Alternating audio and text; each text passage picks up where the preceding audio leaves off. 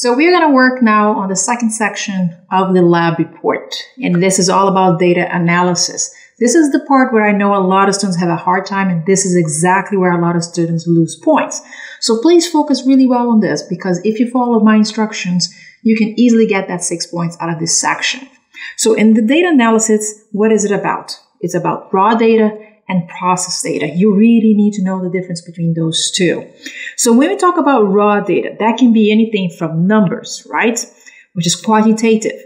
That means it can be height, weight, the amount of bubbles, the distance it traveled, the time it took to finish. That's the raw data. So that means that's the 25 data points that you're going to be picking up from your lab, from all those trials that you're doing. That's your raw data. And then again, in the raw data, not only do you have those numbers, which is quantitative, but you also have the qualitative. Qualitative are more like descriptions of things.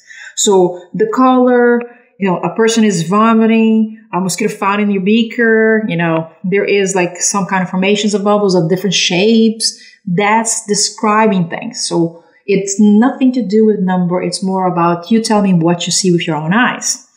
Now, remember that when it comes to raw data, you don't have any calculations done. You just see the information and you pick it up and you put it in a paper. So that means if you see the number of your weight on a weight scale, you take that number and put it on paper. That's the raw data. You see color blue. That's your raw data. The moment you start to do any kind of calculations, subtractions, additions, multiplications, that's not raw data anymore. Now we're talking about the process data.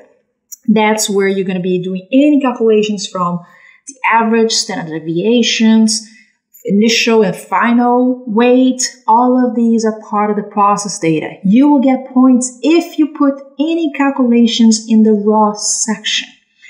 So when it comes to the process data, this is the part where you get calculations. You're going to show all types of calculations and your graphs, because again, when it comes to the graphs, the graph is all about showing the results of your process data, which we're going to talk a little bit more once we get to there.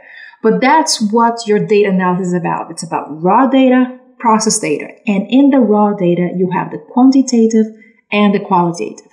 So in the next videos, we're going to focus on the raw data section, and then we're going to focus on the process data section. So stay tuned, because remember, with these, if you follow through, you definitely get a 7. And remember, with the IB, you can get that.